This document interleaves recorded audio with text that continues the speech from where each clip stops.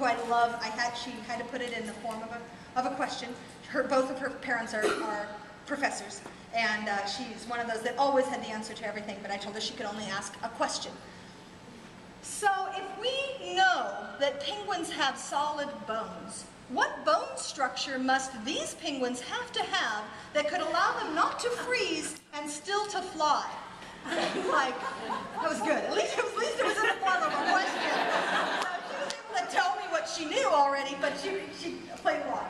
And I had one class that was like, wow, those are cool. Okay, no other questions? And wow, where can we see them?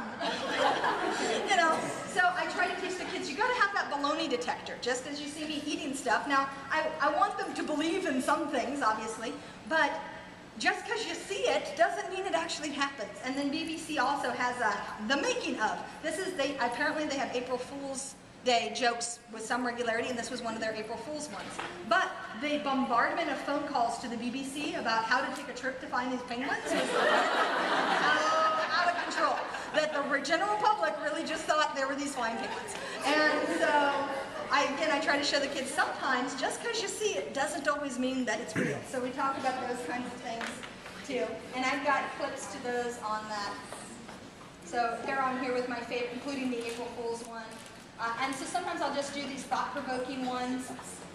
If you haven't seen Dalton Sherman, this cute little kid who starts off the staff development meeting with, "Do you believe in me? Because I believe in me." And everyone's going, great. So there's all these cool things.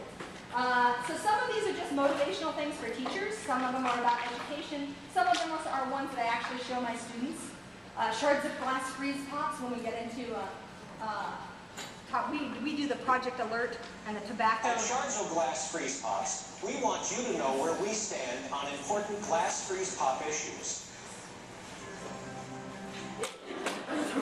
For example, we now agree there's no such so sometimes buffering stuff, and if you do this thing as a safe glass freeze pop. They are addictive and can cause serious health issues.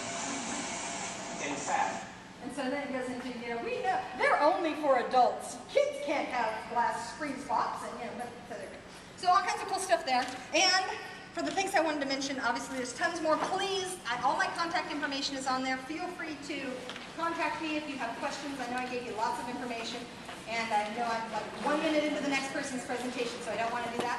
But lots of stuff, let me know. Please give me feedback. If you've got other cool things that you do with your students, I'd love to hear about them. If you could please make sure that all the samples get back in the box. I do need the samples back, so please, I know they're tempting, but go take them, the remotes, etc. So if you can just take the boxes, and if you can put them towards the inside of the table, that'll allow me to clean them up faster so I can get my stuff out of the way for the next presenter.